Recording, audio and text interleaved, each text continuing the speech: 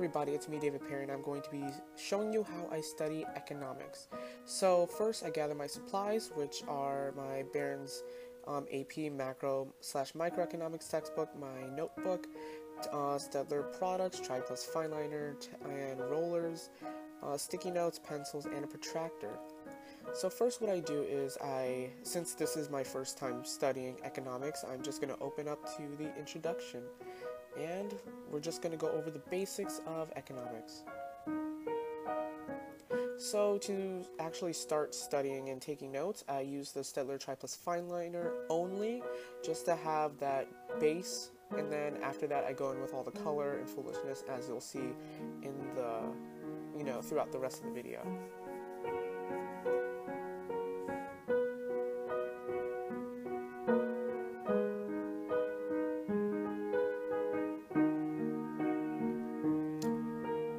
So right now what I'm about to do is I'm going over the definition of economics and just the basics of economics. I'm going to be going over positive and normative economics and opportunity cost, resource, the definition, and the different types of resources. And basically I'm going to be looking at the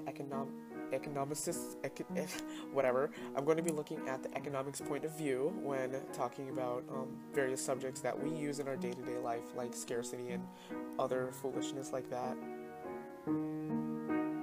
So here you're seeing positive versus normative economics, and I have bullet points written in Roman numerals to show, the difference between each. So now my notes end up looking like this, yeah? Organized, nice, neat, I guess, as neat as it can get.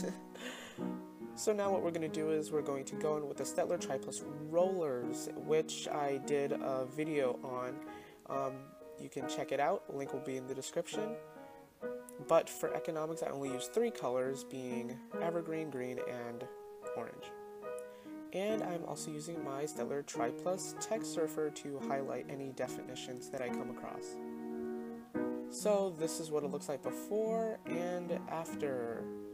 Yay, I did a good, didn't I?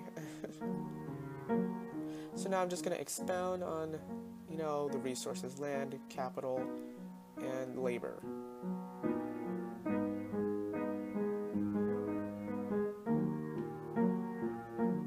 So when I expound on these different things, I'm writing the definition, and I'm not sure if that looks blue to you, but it's actually black. It's all black.